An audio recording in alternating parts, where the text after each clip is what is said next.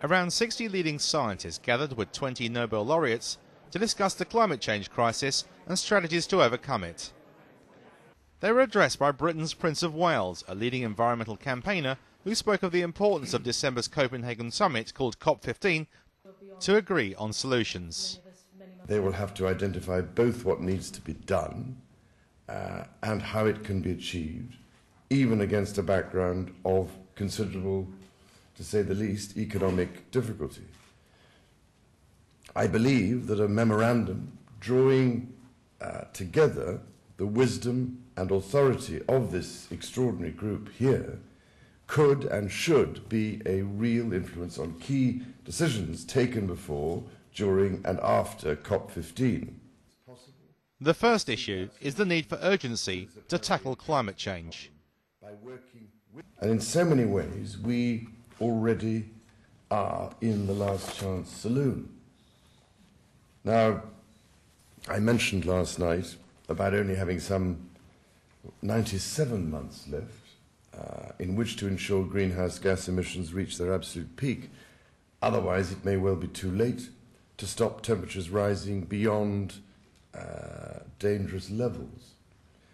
Those levels would, as you know better than I, render unbelievably large parts of the world uninhabitable and eventually lead to billions, yes, billions, of environmental refugees, with all that that means for global security as sea levels rise and there is massive disruption to global food and freshwater supplies.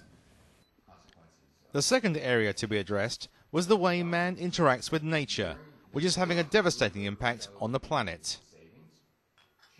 The second dimension, which I hope you might address, is the bigger picture of human interactions with nature.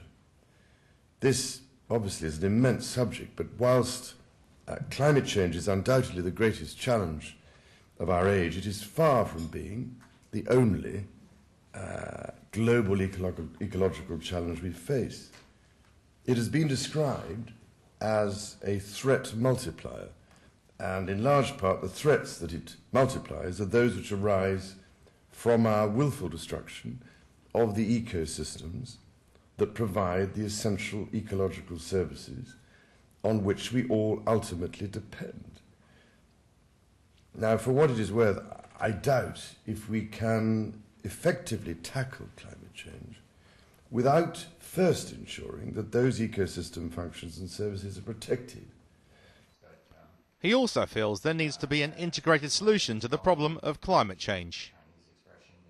I believe the challenge for the scientific community today is to be at least as creative as it has in the past, but to develop solutions that respect the boundaries defined by sustainability.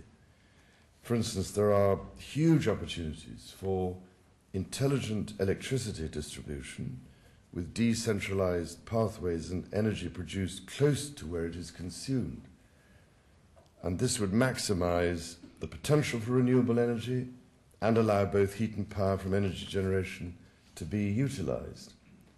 Designing ways to achieve this kind of thing at minimum cost will obviously be a major challenge, but perhaps a good deal more sensible than just geoengineering. He then outlined the third dimension of the memorandum, the need to reduce tropical deforestation. Solving climate change is the precondition to ensuring security, and without adequately addressing tropical deforestation, we cannot have an answer to climate change. It is that simple. Saving the rainforests is not an option. It is actually an absolute necessity. His Royal Highness believes that the memorandum endorsed by the world's leading scientific community should have a major influence on decisions at COP15, the Copenhagen Climate Change Summit, in December.